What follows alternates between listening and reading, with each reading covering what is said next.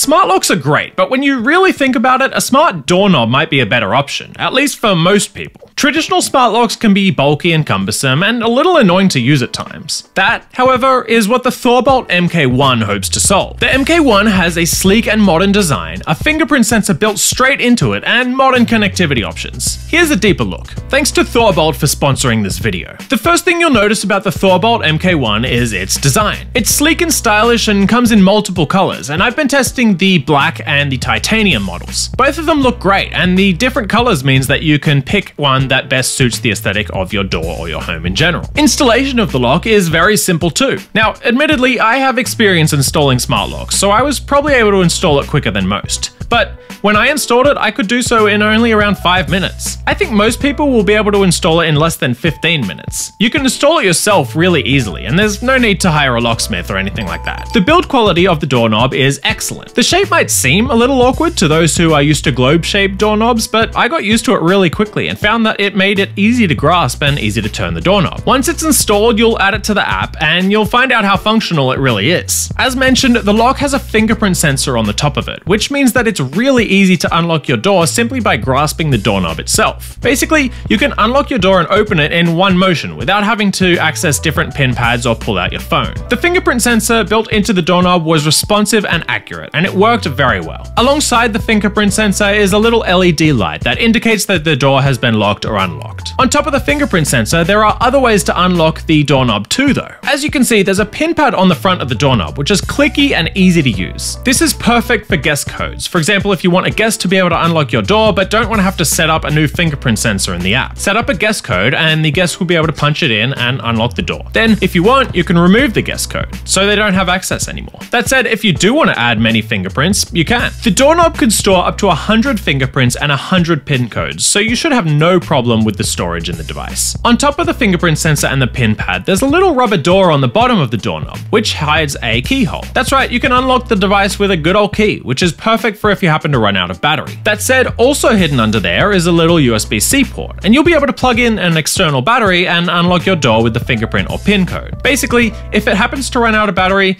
you'll still be able to unlock your door. Of course, battery life isn't much of a concern though. The device lasts up to a year on 4 AA batteries, and when it starts to run out, you can simply swap those batteries out for another year of use. You'll get notified when the battery is running low so you can swap them out. But again, if you do happen to run out of battery, you'll still be able to open the door. Of course, we've gone over the physical ways to unlock the door, but there are digital ways as well. The doorknob connects to the SleekPoint app, which is easy to use and well designed. Through the app, of course, you'll be able to lock and unlock the door, set up fingerprints and pin codes, and more. You'll also be able to set up auto lock settings and see a history of locking and unlocking. Auto lock is particularly helpful. Once it's set up, all you have to do is close the door and it'll lock itself within a few seconds or minutes, depending on the settings you choose. You might think that that could be annoying if you're, for example, trying to unpack your car, but there's a passage mode built into the doorknob that gets around this. Simply hold the enter key for 5 seconds after entering your pin code and the door will stay unlocked until you disable passage mode. It's super handy for when you want to come in and out as needed. Even though the SleekPoint app works great, you don't have to use it if you don't want to, as the lock even works with HomeKit. It's very easy to set up with HomeKit with the QR code on the doorknob itself, and once you do so, you'll be able to lock it and unlock it through the Apple Home app. And it has Thread built into it, so it can participate in your smart home's mesh network for more responsiveness. Basically, the Thorbolt MK1 is perfect for anyone who wants a more simple smart lock setup. It's well built and made from high quality materials, super versatile in how you can lock and unlock it,